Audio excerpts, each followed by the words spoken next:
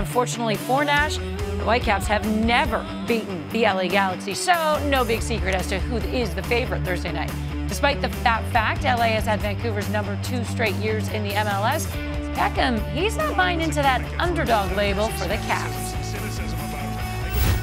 I think in '99 when Man United won the European Championship, the Champions League, we went into a game with Juventus and we had to win in Juventus. And we was like, I think we was 2-0 down, and we ended up winning 3-2, and we went all the way and won the Champions League. So, you know, that's always a tough place to play.